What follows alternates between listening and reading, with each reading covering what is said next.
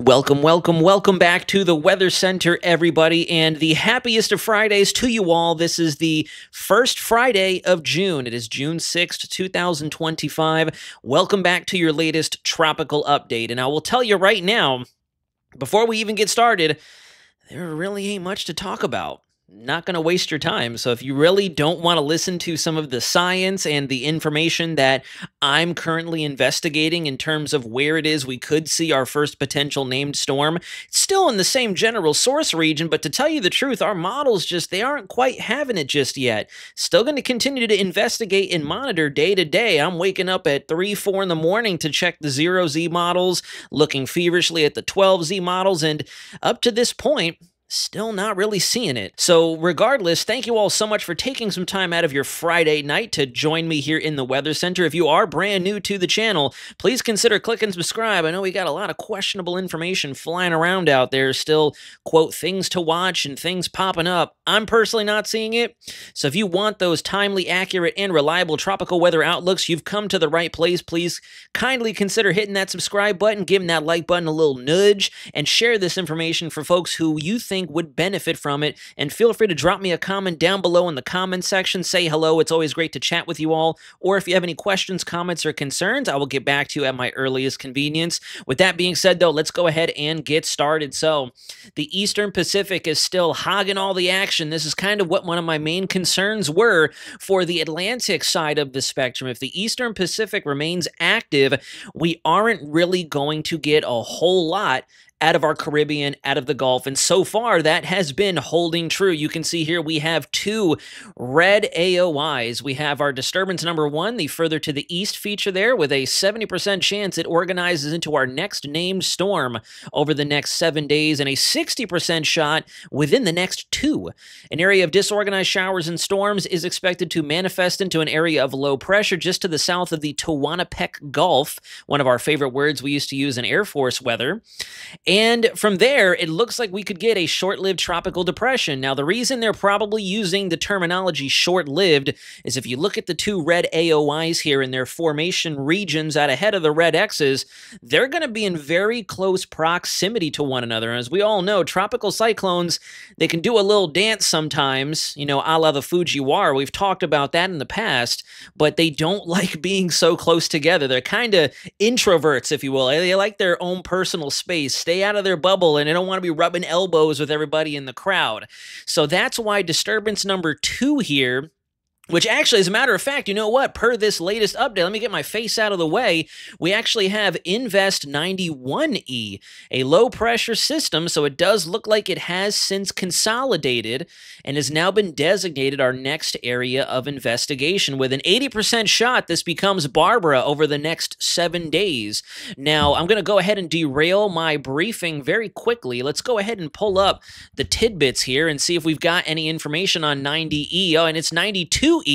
Hold up, hold the phone. We got 2 invests out there, 92E and 91E. 92 is disturbance number 1. You can see some of the model data down in through here, generally off towards the west-northwest, very short-lived. Intensity models are not giving it a fighting chance, and this is the GEFS, which is normally a little more aggressive in terms of intensity. And then we'll come back over here, we'll take a look at 91E, which is designated by National Hurricane Center. Still a fairly broad area of showers and storms, but there is a bit of a circulation right in through there. Just needed to kind of tighten up, pull together, and we'll probably be off to the races in terms of forming our next named system. Now, you can see here the model does give it a bit more confidence. You can see some of the members there in the shades of yellow, oranges, and 1 red member there, indicating this could become a solid tropical storm, but both of these are going to be very short-lived. So, you know, in my opinion, even though the Eastern Pacific's doing its thing right now, we're not going to have very quality tropical systems out there. Alvin, as we know, got fairly organized towards the last few hours of its life cycle before being ripped apart by the southwesterly shear. All that moisture was slingshot into the desert southwest, never to be seen again. And I do think that's going to be the same signal or the same song and dance with these 2 features once they do start to develop, especially 92E. 92E is the further east system, disturbance number 1, highlighted by National Hurricane Center. And then obviously, it goes without saying for the Atlantic side, no tropical cyclone activity expected in the next 7 days, and it could quite possibly be the next 10 to 14 days. Let me take a look. Well, let's go ahead and move over to our satellite. So we have our couple areas out there. First disturbance here is starting to really begin to show signs of that counterclockwise spin. And then our second disturbance, both of them very close to one another, but you can see those broad spins. They're very slow. We do have low pressure centers beginning to form with both, which is likely why over on the tidbits, we have the two invest areas now. Both of them, because they are literally neck and neck with one another, they're probably not going to be able to really intensify in dramatic fashion, which is good news. It does look like 92E further to the east, just to the south of El Salvador and the southern coast of Mexico, could bring some additional thunderstorms and maybe some elevated winds to the coastline there, the shores of southern Mexico, before it continues off towards the west-northwest, trying to intensify. The rest of the Atlantic, though, and I'll take you full screen to really emphasize that, if you look, our basin, we've got some waves down in the ITCZ. Our African easterly wave train is moving. You can see not one, but what looks to be two in the far right-hand corner of your screen trying to come off the coastline now. But other than that, we're very quiet. Even the Central American gyre has more or less been bullied into the Eastern Pacific because of just how strong the trade winds are. We also have a lot of dust out there. If you look closely, especially towards the Bay of Campeche and up through the Yucatan Channel, Cuba, portions of Florida, this is going to be our natural color visible satellite shot, and you can see just how the water is bathed with those brown shades. That is the Saharan air layer in full effect over us. You come over here and you can see, especially off the west coast of Africa into the MDR, which is likely why our ITCZ has calmed down a little bit. We have a fresh plume coming off. Our NASA GOES model is not anticipating this is going to make it as far to the west as the first one, so we'll have to wait and see if we do start to get more of that tropical moisture and thunderstorm activity firing over Central America into portions of the Caribbean, Jamaica, the Cayman Islands, even Haiti, Dominican Republic, that will likely keep some of the sand and the dust in that Saharan air layer fairly mild, fairly tame. I don't think we get as much here, especially along the Gulf Coast states, down into next weekend. Now, this is why we just can't see anything even trying to flare up. We don't have anything in terms of a distinct feature to even follow, let alone a signal of where to look. Everything is just dry out there, not only from the Saharan dust, but if you look, we have a very, very dominant Atlantic high. These are your 850 to 500 millibar winds, or I should say 850 to 700. I apologize for that. I was looking at 850 to 500 before starting the video. Look at how powerful that anticyclone is over the central and northern Atlantic. It is really causing a lot of ruckus and enhancing our easterly trade winds through the tropics. And then we have that Bermuda extension of it just off the southeast corner of Florida, hugging the western, northwestern Bahamas, helping to increase our easterly wind flow right into the Yucatan Peninsula. And that's precisely why everything out there, any little vorticity lobe that tries to do something over the waters, just immediately gets punched right into the eastern Pacific. Now, I am noticing, even though the MJO is preparing, we have another day or so before it really starts to move into its most amplified phase, out of the 8 into 1 and then eventually 2 and then 3 as it begins to transition through the Atlantic and then back over Africa towards the Indian Ocean. This is a look at our 0Z Euro control model. Don't have the 12Z in just yet on Tropical Tidbits, but I wanted to pull this up. This is our shear anomaly. And if you look through the Caribbean, the MDR, we stay fairly unfavorable at least until just after the MJO comes out of its favorable phase. And you notice right in through here now and through the tropical Atlantic, by about the 15th and the 16th of June is when we finally see things begin to slowly relax. Now, of course, this is looking way out in time, so this could rebound and bounce back. I'm already seeing something else that I'll brief you on here in a moment that's bouncing back. We're seeing huge fluctuations, which is very erroneous if you ask me. It's very tough to dial in a long-range forecast when things are really, it's like a Geiger counter needle, a seismometer just going up and down in a massive earthquake. That's how much windshield wiping we have going on. You come over to your 850 wind anomaly, and basically what this is showing is how strong our easterly trades or how strong our westerly winds are through the Atlantic, through the Caribbean, across the U.S., everything in the picture here. I'll take myself off the screen for just a second, and if you notice, our easterly winds are rocking right off the coast of Africa, through the Cabo Verde Islands, the Lesser Antilles, and then right up into the Yucatan Peninsula. And then notice, again, it isn't until we get beyond the 17th and the 18th when we start to see the North Atlantic oscillation relax a little bit and our winds calm down, especially over the Atlantic. Note the difference there.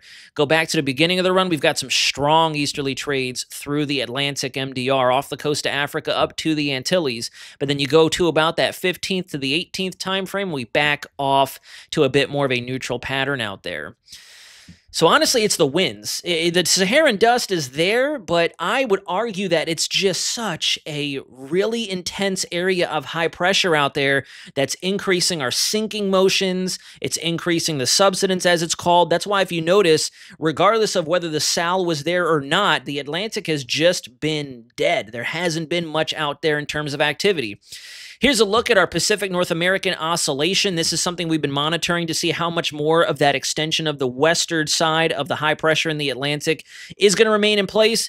And if you tuned in on Wednesday or even on Monday, I'll move the page over ever so slightly so you can see this model just can't quite get a grasp on things. I'll go back maybe 3 or 4 model runs just to a couple days ago and note the difference. 1, 2, 3, and 4. We went from rebounding out of this strong negative phase, ridging over the east, troughing out of the west, with an extension kind of marrying with that Atlantic subtropical high, the Bermuda Azores high.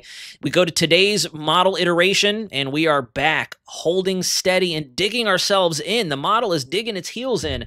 And if you notice, beyond the 15th through the rest of the month almost, we're now in a very dominant and aggressive negative PNA pattern, which would suggest our ridging ain't going anywhere. So 2 things. Number 1, this could possibly keep us silent through the month of June. We may not get any named storms because of just how strong the wind flow will be out there. This will likely keep our dust flowing routinely through the Atlantic into the Caribbean, which is good news. It'll prolong the season. We won't get any destructive systems out there just yet. But at the same time, I wonder what this does with our water temperatures. I wonder if this sets us up for a very active peak of the hurricane season. We could be very quiet through June, portions of July, and then will this set the stage for August, September, and October?